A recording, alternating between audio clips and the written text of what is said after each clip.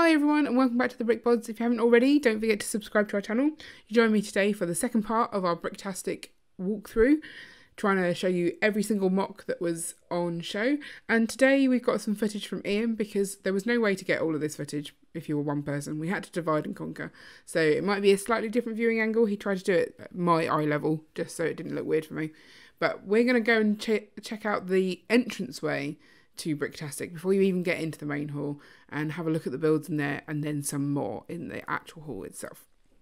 So straight away when you came in there was this massive Bugatti Lego Technic, but I think this is mainly system bricks in here actually because of the size.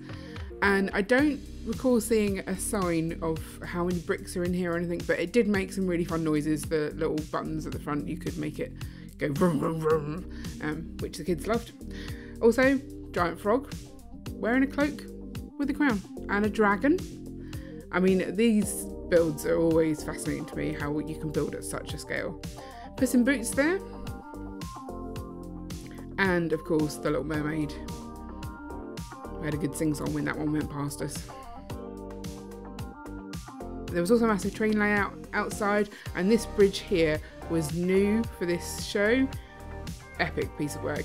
And that's the thing with the train layouts, it's normally about the trains, but it's really nice to see actual scenery and stuff that's been made. Sometimes that can be a bit lacking, but they've gone all out on this bridge. It looks fantastic.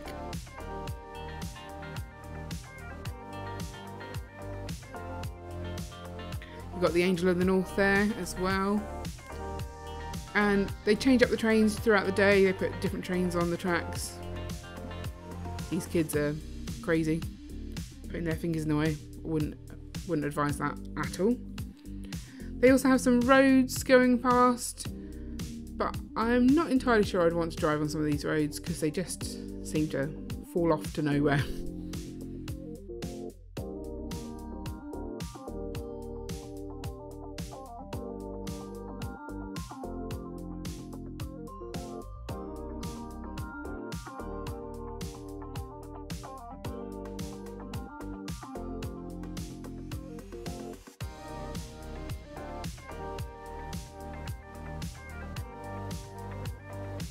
And I particularly like the brick henge they've done here. I think that's fantastic.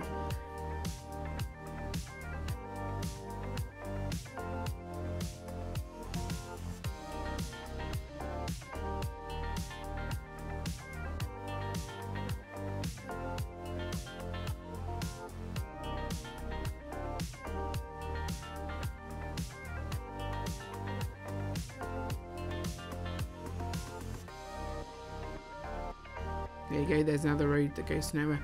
So Brick Alley had a mosaic gallery here, so you've got some greebling type ones that's stitched there. And I really do love a greebled mosaic. They're fantastic. You get up close, you can see all sorts of parts. You've got Redbeard, this is Marge and Homer's heads here. Got the businessman.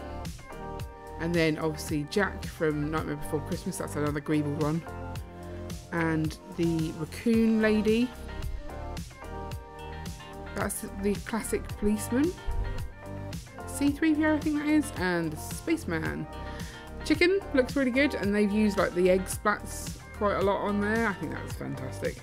Ahsoka, the guardsman, a bit of a frightened minifig there. Is that Johnny Thunder? Yeah, Johnny Thunder. And the giraffe lady. I'm not sure what that one is. But then you've got the scientist, and that's Master Wu, and of course the Demigorgon from Stranger Things. They also had a brick pit out in the front, and those kids are super creative. Look at those things. Now this was a collaborative build that we actually took part in. So everyone was tasked with building like a small panel. You see how there's like little sections to these pictures. So we split up a piece of artwork into 16 sections, maybe a few more, I'm not sure. That's ours in the bottom right there. And you had to build what you'd been given. And I didn't even look at the reference picture, so I found it really hard to find the ones that we did. But there was different types. There was the ones where it was just sort of straight out mosaic, put them on a plate. Our ones, you had to sort of build them up into like a wall technique. That was actually quite tricky. And then there were also some greebled ones. And again, I love the greebled ones.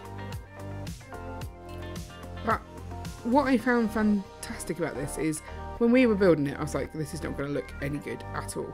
But when you step back away from these pictures, you know what picture that is. Like, they have come out so well. I do find the eye a little creepy on that one though. But it just really worked a lot better than I was expecting it to.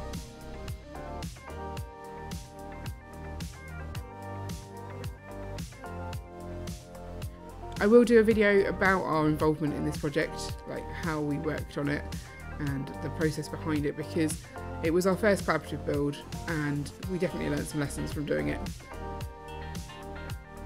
I just think the end result turned out a lot better than I was expecting.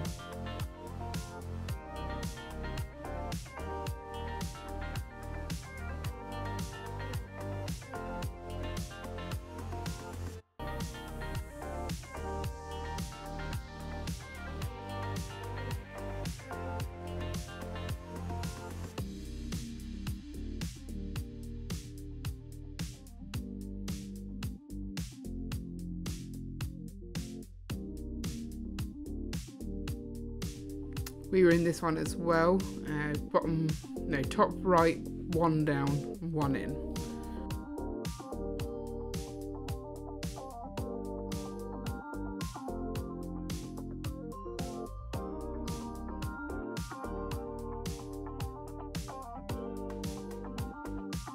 So they continued the giant displays in the hall. There was one by the Mosaic, and this is the finished Mosaic. It was not easy to capture from down on the floor. So other things we saw was a raft of 8080s. So the first one was the Fairy Bricks logo, then a 8080 in sheep's clothing. Thought that was fantastic. This one was a projector, projecting, I think it was Star Wars possibly, onto the screen, and those are all the people sort of watching the showing. This one, I think it's based on some sort of game, but those are some chunky legs on that 8080. Nice sort of botanical garden one here. Really nice insides. And then this one, you can't really tell what's different about this one from this side. So we'll have a look in more detail on the other side of that one. This one was like an Octan vehicle. And they'd actually put some little land speeders in as well, but with the Octan logo.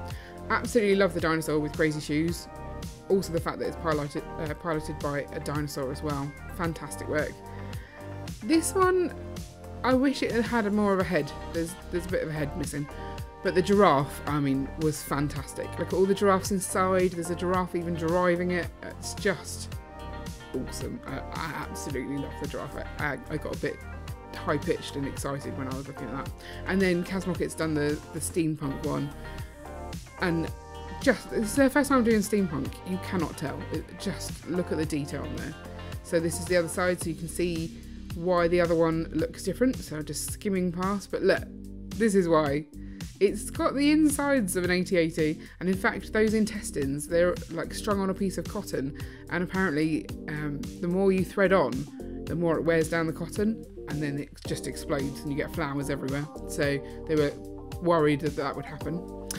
The kids' creativity in the brick pit, I think this may have been an adult did it, but I thought this was a genuine display for a bit, and then I realised it was brick pit stuff.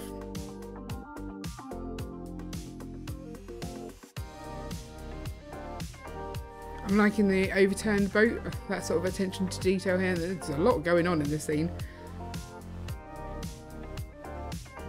Now this was a Power Miners display. I guessed incorrectly Rock Raiders, but it's all Power Miners, and I just love the little Power Miners monsters. There is one element of Rock Raiders in here though, and that's the sort of slimy looking chocolate dude up there. He's a Rock Raider. It's really nice to see sort of a homage to these retired themes, and it just reminds people of the awesomeness that LEGO has done in the past as well.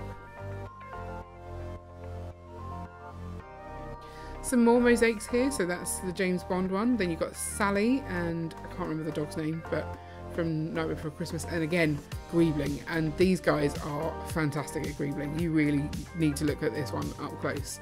I mean, look at how many things are hidden in there. You could spend hours just looking at this.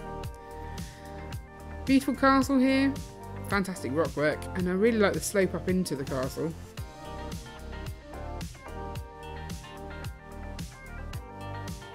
This was Nicolas's. He was walking around with this helmet on his head and the sword and thing, and there was also a chain armour that he was wearing. And dragons. Don't we all love a dragon? So this one has got a lot of treasure going on. I tried not to get too close just in case he got upset with me. And I really love the colours on these ones, especially the translucent details in that pink and purple one.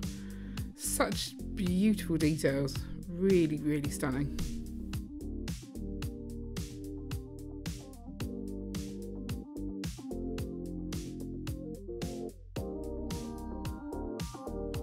We've got some classic space here, but rainbow-fied. And again, we've got the Everyone is Awesome set, but spaced up.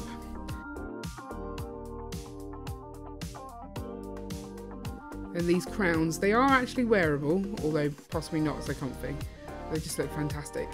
And then these guys, this is Stuart and Naomi, they had the idea to make a pool table because Lego released a pink ball, but there were still some colours missing, so they just decided to do it black and white. And you'll see it says there, for those of you watching in black and white, the pink is next to the green. That's just their humour, and it made me giggle. So this one, I assume, is based around the actual Lego set of Tower Bridge. I'm not 100% sure, but then they've Team GB-fied it, so you've got all of the events, all of those Team GB minifigures as well in there, and a nice little mosaic as well. Fantastic work. This is Victoria. She has got a Belleville display, and Belleville supersized sort of figures, but works so well with all of sort of the prints that Lego do. And this dino just captured so much momentum in it, that waiter falling over, just such a busy dino. Fantastic work there, absolutely love that one. We got some Millenium Falcons, steampunk, multicoloured, rainbowy, shiny, and of course Batman. And I love the fact that Robin's in the little pod on the side. Also, you can see how official Lego sets sort of inspire people. They make the busts and then you just get all the characters and do them all. I love the R2-D2 one, and also the pig dude. No idea what he's called, but I like that one. This is the Arch of Constantine. The light was not on my side when recording this, but great work here. I love sort of all the statues at the top, and they also had a giant minifigure with kind of crazy eyes. That was apparently Isadora, Greek lady. And then we've got Brickley Park.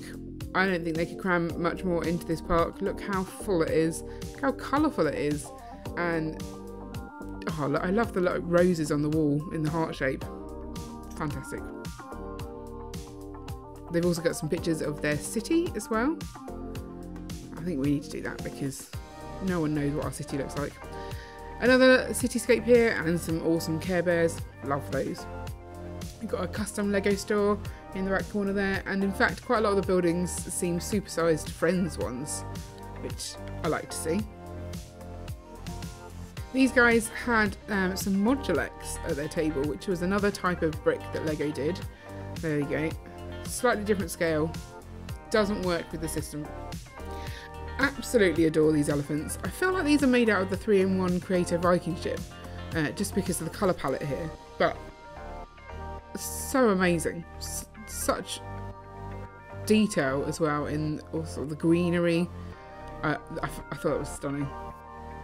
These guys were over from Ireland, and I'm not entirely sure what the building is, but I love it.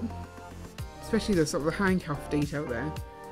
And then the little flamingo park. And then of course we've seen large scale Jurassic Park and tiny Jurassic Park in the last one, and this is kind of somewhere in between, but crammed full of dinosaurs. I specifically like the one bursting through the fence with the goat in his mouth, obviously. And then a giant dinosaur there, brick built. Lots of Lego Technic Vehicles on show. I always wonder how people put these together without like completely destroying their hands. I just find Technic so painful to work in.